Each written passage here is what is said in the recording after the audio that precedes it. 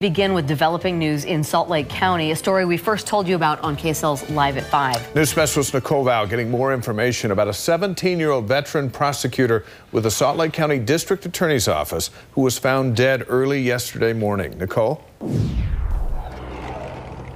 Salt Lake City Police confirms with me that Chad Platt, a prosecutor with the Salt Lake County District Attorney's Office, jumped from a building downtown yesterday morning around 5 a.m. Platt lives right here behind me, and just over an hour ago I spoke with one of his next door neighbors just outside of his home.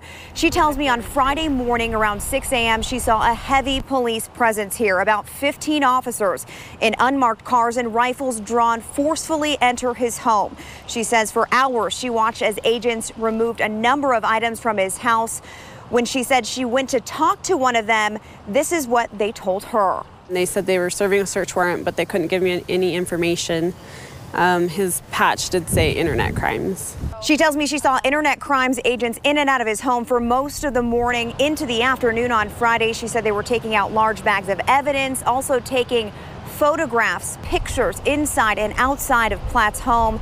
Now, I just got this statement from Salt Lake County District Attorney Sim Gill. He says, quote, Chad was a valued colleague and friend. We were heartbroken to learn of his death yesterday morning. It would be highly inappropriate and disrespectful to both him and his family to speculate on whatever Chad may or may not have been thinking. Our thoughts are with his family at this difficult time. He will be greatly missed by our office.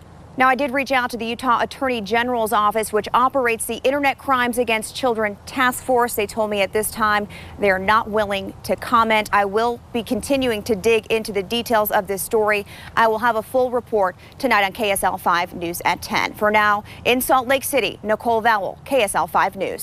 Thanks, Nicole.